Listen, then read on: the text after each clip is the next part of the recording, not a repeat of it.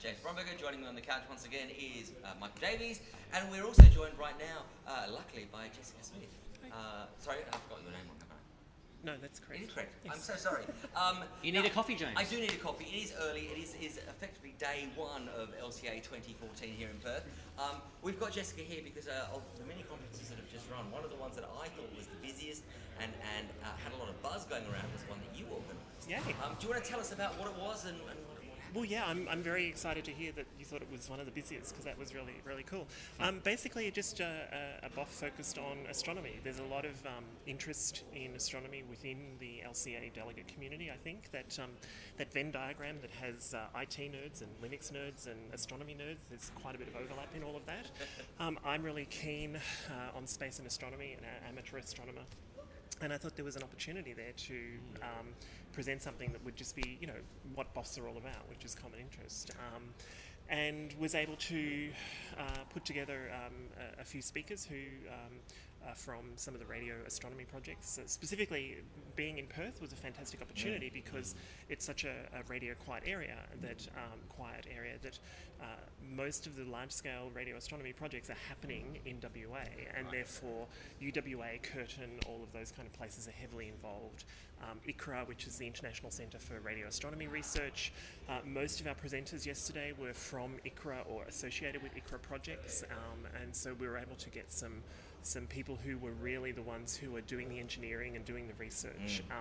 And given that, I mean, you know, normally there's a call for papers, I thought given that this was the first year that we were looking at running this, that I wasn't really sure how much, I know there's a lot of interest in a lot of amateur astronomers, I didn't know how much depth that there would be for people to be able to bring their own projects, and I don't know what people are working on. So I kind of took the safe approach at this point in time, but I think, you know, I'd like to try and run it again next year. Absolutely. And I think there's an opportunity to do an early call for papers and see what we get, and then fill in whatever gaps by talking to people who. And I think with the level of activity that's happening here in Western Australia, or in Australia, that by next year we'll see a lot more progress that's been made and a lot more results that are tangible to see. Well, absolutely. I mean, the SKA, the Square Kilometre Array, is really the big hot thing in radio astronomy at the moment. It's a massive global project. Originally, it was competing between South Africa and Australia. In the end, they decided, hey, everyone's a winner, so let's let both of them do it. So it is a huge, huge scale project for radio astronomy. The numbers are staggering. I was really pleased to see in a couple of our sessions we had some of the high-performance computing people coming in as well because they were really interested. The numbers are staggering. You know, the number that gets talked about for the SKA, because we have thousands of dishes once it's up and running, spread across Australia and South Africa. And in the first day of testing that they switch it on for calibration and testing, it will generate as much data as is currently on the entire internet. Wow. And then the next day, it does it again. Yes. And again. So the challenges around designing, you know, ingress systems, storage systems, compute systems, and then how do you back that up? How do you shuffle it around to the astronomers who need to analyse the data sets? These are all massively enormous challenges that are squarely in the IT wheelhouse, and the people who are at LCA are the people who are positioned to do the high-performance computing and to take this to the next level. And it's kind of like, I describe it as, if you've seen the Wallace and Gromit cartoons where, you know, he's sitting on the back of the train and he's throwing out train tracks as he's going. That's what we're doing. We have a deadline towards we need a capability for doing data storage and processing, and we know the deadline, and we know we don't have that current capability, and we're heading towards it, and we're building the tracks. We're not just laying the tracks, we're figuring out how to build the tracks, and then laying them, heading towards that deadline. And it's a really, really exciting time for radio astronomy especially. It was really just fantastic serendipity that this was in Perth because getting people here was so much easier because they didn't have to fly, they didn't have to have accommodation. It's going to be more of a challenge wherever it is next year, I think, but I'm sure we will find people from within the delegate community especially.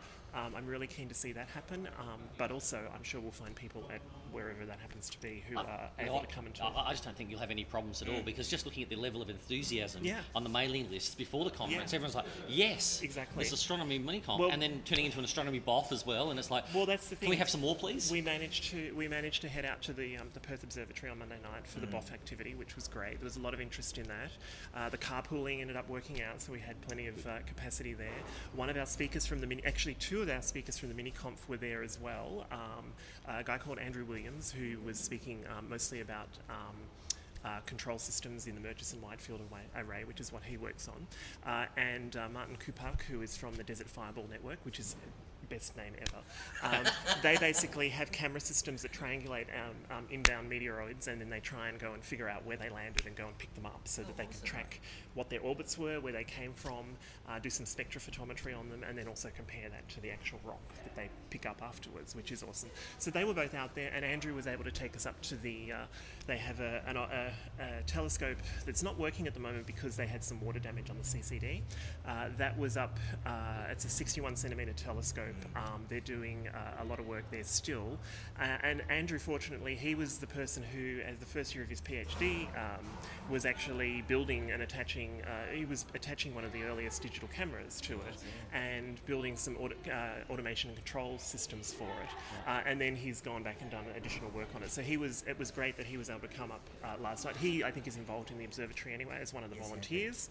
And so he was able to kind of talk us through that and give us some insight, so we got a bit of an insight that people who go up to the observatory don't normally get. Plus they had, 4 telescopes ranging from about an 11-inch up to about a 16-inch there with volunteer operators that were showing us various things, all of the common awesome things, whether it was the Pleiades or Orion Nebula or, and Jupiter was up, so we got a really nice view of Jupiter and the Galilean moons, and so everyone got that kind of visceral experience, which I think is one of the awesome things. Astronomy mostly is about data analysis now. A lot of astronomers never go out to telescopes very regularly. And they don't see stuff with their eyeballs. It is, and there's still something about going out of a night time with a telescope and pointing it at Saturn or Jupiter, and that amazing thing you kind of think, you know what? Those photons that are smashing themselves to pieces on the back of my eyeballs were literally at Saturn, 75 minutes ago. Yeah. And it's kind of that when you explain that to people and they see that for the first time rather than on a Hubble image or something like that, there's something visceral about it, and that really connects you. It's that whole motivation, and it's like it really stirs up. It's like, wow, this is something that I can get really excited about. It's an amazing thing of amateur astronomy, and a lot of amateur astronomers in the optical field, mostly obviously in optical because it's more accessible, are actually doing real contributory science where they're helping astronomers with observations for variable stars. Some of them are doing photometry and some spectral analysis. There are people out there who have what would have been 10 years ago a professional grade CCD on their cameras. They've maybe spent 30, 40 grand on a mount and 30 or 40 grand on a telescope, and they're taking images that are both pretty and amazing that you would swear were taken by Hubble only a few years ago, but also they're actually doing real contributions in science, whether it's, as I said, variable stars or occultations or whatever, timings and things like that. And all of that data, there's this huge army of people who are making their little bits of observations and contributions, and that is being wrangled by professional astronomers, and then they're getting annotations in papers because they're contributing science. So it's one of the few fields where amateurs can really make a very significant contribution, and I think that's exciting. And of course, on the IT side, it's a field where it's possible for developers to contribute to that as well. One of the things I talked about yesterday was Distro Astro, which is a fairly new Linux distribution that is focused on providing an out-of-the-box tool set of astronomy tools for both amateurs and also professionals as well.